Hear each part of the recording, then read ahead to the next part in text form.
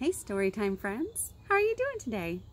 If you haven't done Storytime with me before, I'm Miss Lisa from Worthington Park Library, and we are in my very exciting backyard to do a Storytime today. Alright, let's go ahead and get started with The More We Get Together. Are you ready? Okay, we're going to use a few signs in this one. We're going to use the sign for more, the sign for together, and the sign for happy. Let's do it. The more we get together, together, the more we get together, the happier we'll be. When your friends are my friends and my friends are your friends, the more we get together, the happier we'll be. Good job! I'm glad you remember that. All right, well, this week we are going to be talking about something outside, which is why I'm outside. I don't know if you remember way back when in the spring, we talked about why we have seasons. And we are going to be talking about the season that we are in right now, fall, or sometimes called autumn. They mean the same thing. All right, so let's talk about fall a little bit. Let's see, what do I hear when I'm outside in the fall? I hear the wind rustling through the leaves. That means the wind is making the leaves move. I hear my neighbors playing. Let's see. I might hear squirrels moving all around and birds making some noise. And I live near the city, so I might hear some city noises too. All right, so that's what we'll hear. What do you see when we're outside in the fall? I see that some of my leaves in my backyard are starting to change color. That's right. That's a big thing we remember about fall, is that our leaves start to change color on our trees, and then what do they do next? Do you know? They fall down. That's right. And then let's see, something else that you might see is that you might see a lot of people visiting the farm, going to pumpkin patches or apple orchards.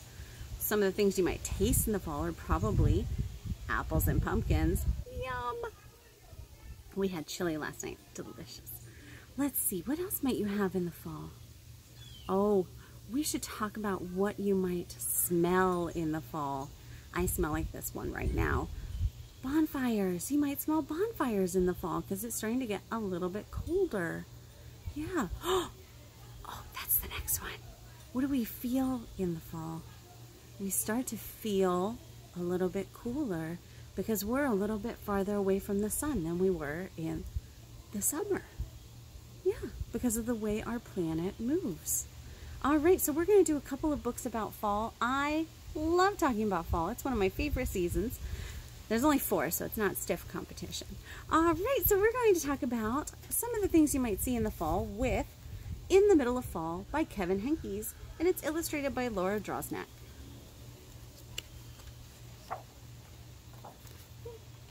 It's from Green Willow Books. Oh, that is not the first page. No, it is not. In the middle of fall, when the leaves have already turned. So we're not quite in the middle of fall yet, are we? And the sky is mostly gray. Well, that's true today. And the air is chilly. Also true. And the squirrels are frisky. That means they're moving around a lot. And the gardens are brown. You know, yesterday I was at a farm and the sunflowers had grown and were drying, and we saw birds taking the sunflower seeds out of there. All right. Ooh, I'm having no luck with pages today, huh? And the pumpkins are ready. And the apples are like ornaments. Oh, I love going to the apple orchard. It takes just one big gust of wind, and all at once. It really wants to go back to that sunflower page, doesn't it? Everything is yellow and red and orange. Look at those bright colors. You know other colors that I see in the fall? Sometimes I see some browns and some greens too. All over, all around, right in the middle of fall. Do you like watching the leaves fall? I do too. But remember it, because soon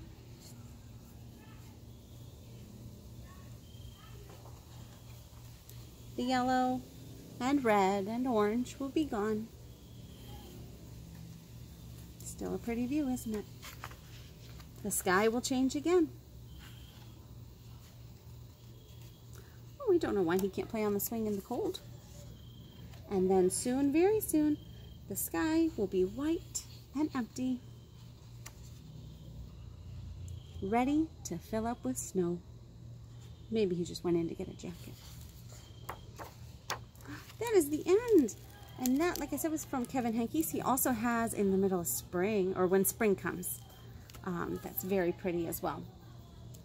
You did a great job with that story. I hope you liked it. All right, let's sing a little song about leaves. Are you ready? All right, do you know this tune?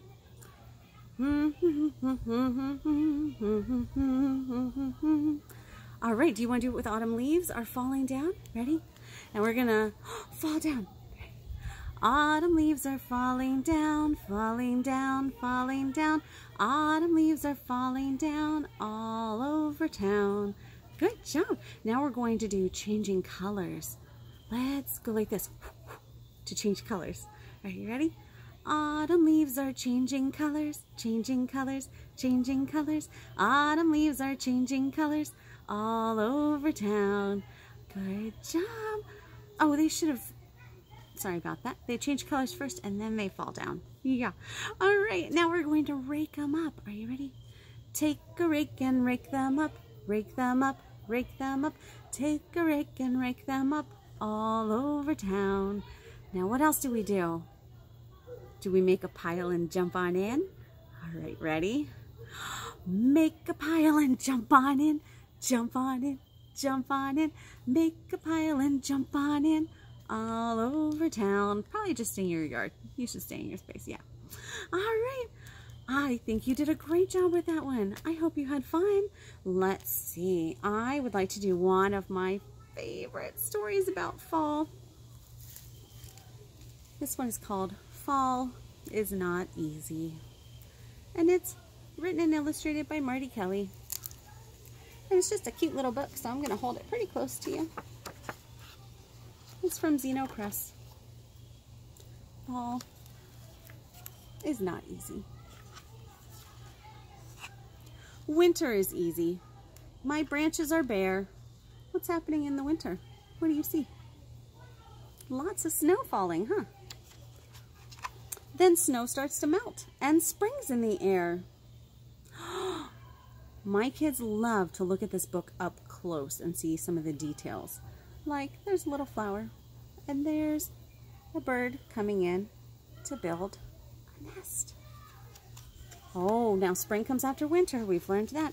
Springtime is easy. Green leaves start to grow. That is what happens with most trees. Green leaves grow in the spring. Then spring rains are followed by the summer sun's glow.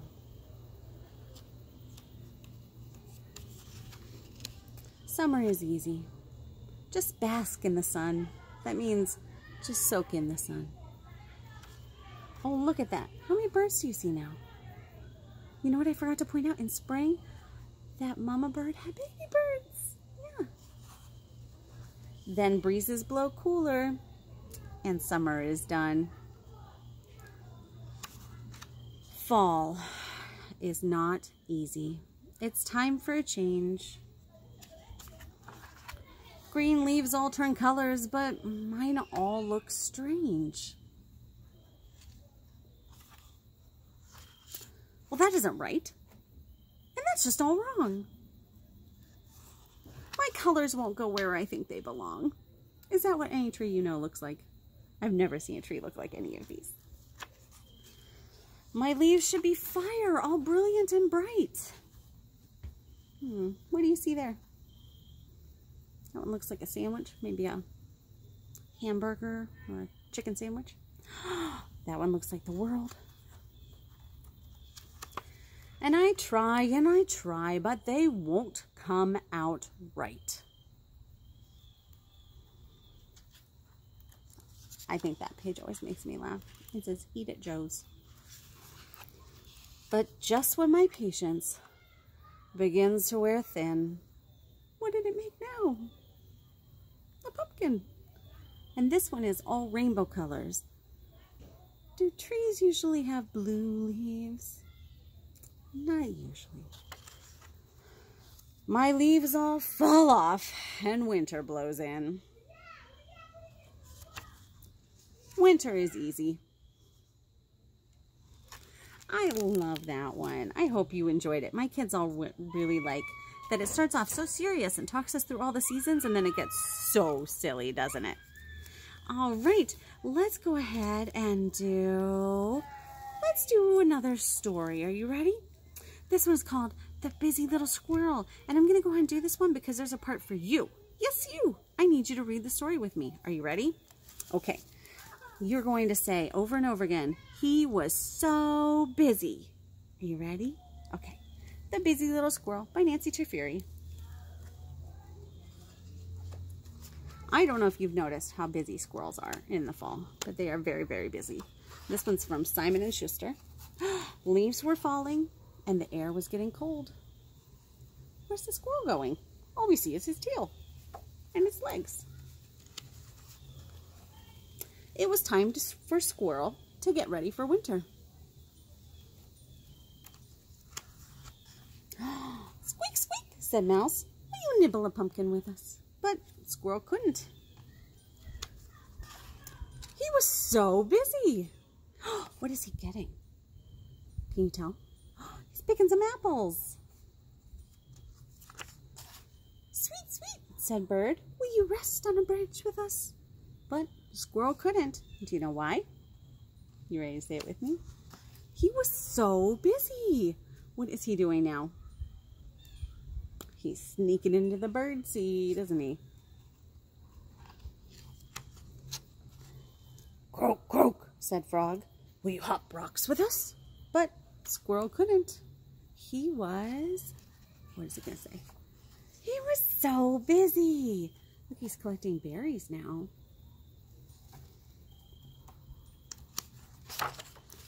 "Meow, meow," said the cat. "Will you lie in the sun with us?" But Squirrel couldn't. Why? Lying in the sun sounds delightful. He was so busy. You're right. What's he picking now? Oh, acorns. Yeah. "Woof, woof," said Dog. "Will you run in the field with us?" But Squirrel couldn't. Why? He was so busy. What is he picking up now? Oh, that's a tricky one. Do you know what that is? He's getting corn. Yeah, he's picking corn right off the plant. That would be very tricky for a squirrel. "Hoo, hoo, hoo, hoo," called Owl. "Will you watch the moon with us?" But Squirrel couldn't. Why? Tricky, tricky. He was fast asleep. Look at Squirrel in there sleeping. What does he have in there with him? He collected all of his food for the winter.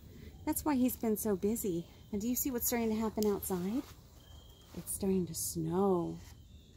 Yeah, squirrels will collect their food for the whole winter because guess what?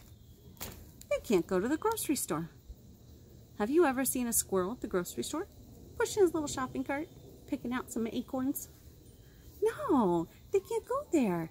So they collect all of their food for the whole winter. Whew, that would be tiring, wouldn't it? All right, let's go ahead and let's talk through one more story, but we're not going to read the whole story because it's a little bit long when we've already read a couple stories. This one is called Leaf Man, and it's by Lois Ehlert. And I don't know if you've seen this one before. Lois Ehlert has a bunch of fantastic ones for fall, but I really like it because she uses real leaves in her pictures. And look, she made a leaf man. Do you see him? He has eyes and a mouth. Boop.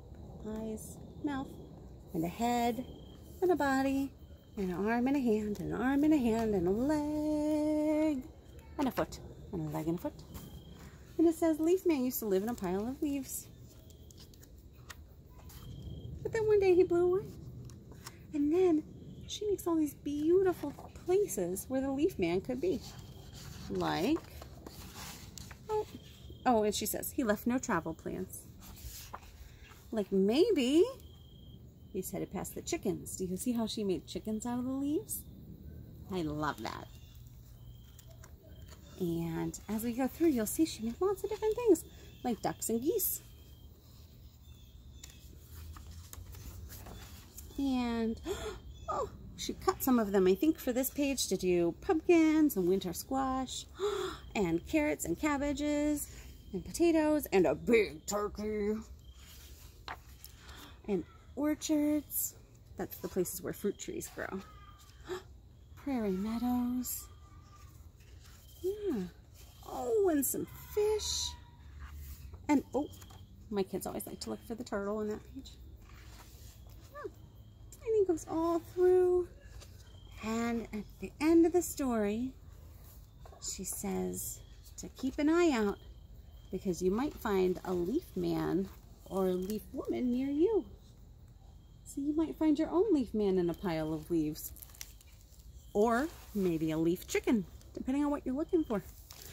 All right, let's talk through a couple other stories that I really like and think you might enjoy too. Red Leaf, Yellow Leaf is also by Lois Ehlert. And it's also very pretty. You'll see a lot of our books this week have oranges and reds and yellows on the front. Do you remember we talked about that in the middle of fall? This one, hat on, hat off. If you have a little one, this will look very familiar. Because this baby does not want to keep their hat on. So the hat's going to go on, the hat's going to go off, the hat's going to go on, the hat's going to go off. And it reminds me of pretty much every moment of motherhood. So you might enjoy that one. Full of Fall is a beautiful poetry book by April Pulley Sayre. I think you'll like that one too. If you're looking for poetry type stories, this one, Fall Leaves, has hardly any words in it, but in all of the words, she uses them a couple different ways. And it's by Loretta Holland. So like, for instance, fall leaves could mean the leaves that you see in the fall. And fall leaves could also mean when fall is getting ready to go away and leave.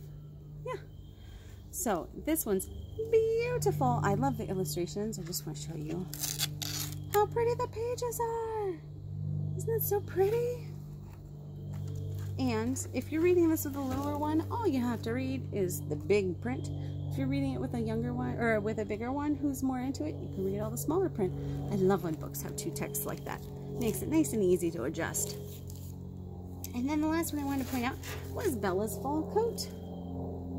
How cute is Miss Bella? I know, she's got to get ready for fall. All right. I hope that that gave you a couple of fun new books to read. And if you're looking for any and you want to come in the library and ask, just come in and talk to us. We'll be happy to find you some books for you. Okay, let's go ahead and do Tickle the Clouds, and then we're going to be all done for this week. Ready? Can you reach way up high? Oh, way up high. Ready? And tickle. Tickle the clouds. Tickle your toes. Turn around and tickle your nose. Reach down low. Oh, I disappeared, didn't I? Reach up high. Story time's over. Let's wave. Goodbye. Have a good week, friends. I'll talk to you soon.